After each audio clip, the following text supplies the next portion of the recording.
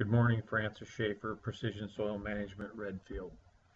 I want to talk a little bit about Microsoft Excel and macros, which are code within Excel that do certain functions. We use a lot of macros in our new cost input sheet and our cost of production summary sheet. So I want to be able to instruct you how to enable those and disable them. Also, I'm going to show you how to determine what version of Microsoft Excel you have so that you know it's current enough to run these macros. And if you have Microsoft 2003 or prior versions, it's not going to work. So I open up my Start menu, I come up here to Excel, and then I highlight it, right click, and I go Properties. And it tells me right there, it's Excel 2016. Now, I'm not exactly sure how it will look if it's 2003 or 7 or whatever. So you'll have to be able to determine that. Now, in order to change macros, I always open a completely empty blank workbook or spreadsheet or whatever you want to call it. So you get, it looks like this. You come up to File, and then you have these choices. And you come down to Options. Now, macros are code, and they can be dangerous. Typically, that's how viruses are sent. They're code built into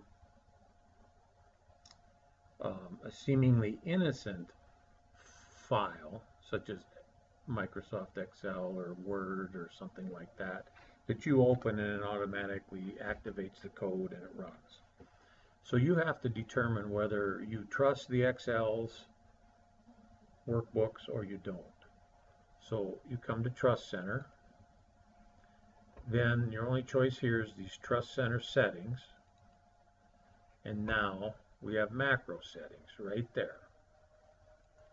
So you select macro settings, and typically yours will show some sort of disabled, whether it's disabled without notification, disabled with notification.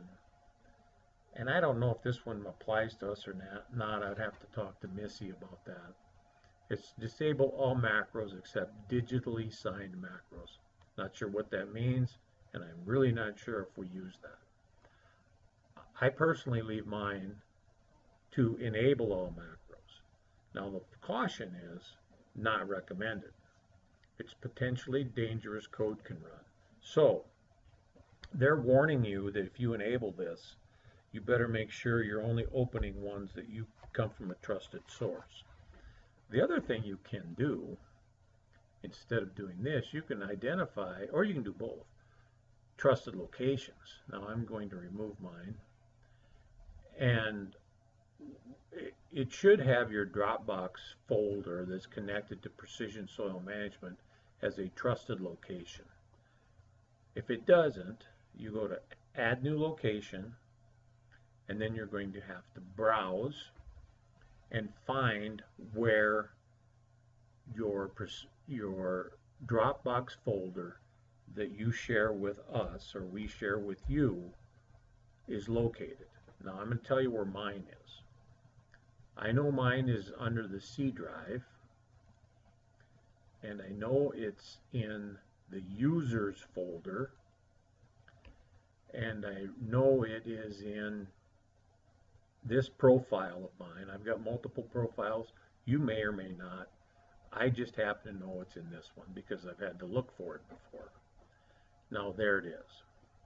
Now I have a personal one that has pictures, camera uploads, that sort of thing. And then I have the Precision Soil one, which is the connection to all clients within Precision Soil Management.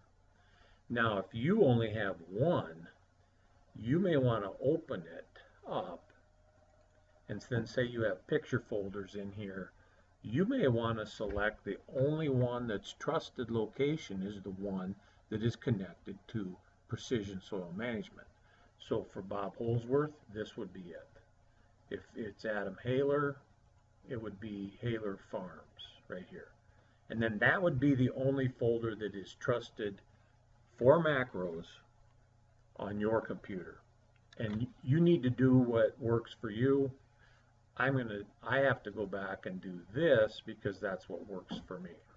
Now, that's not the end. It's that trusted location, but you need to trust all the subfolders of that location also. So this has to be checked before you hit OK. So once you have those set, hit OK, then it puts that folder in a trusted location for macros. So then you hit OK, and then you can close out of it. Now to disable them, it's just the opposite. So I'm going to open up a blank one, which I like to start with a blank one. Sorry about that. I go to File, I go to Options, Trust Center, Trust Center Settings, Macro Settings, and then you set it back to whatever it was, whatever setting it had when you enabled it. So if it was disabled with notification, then hit OK, work your way out. I'm going to leave mine enabled because I need to use it later today and for other videos. This is Francis Schaefer, Precision Soil Management. I really hope this was helpful for you, and thanks for listening.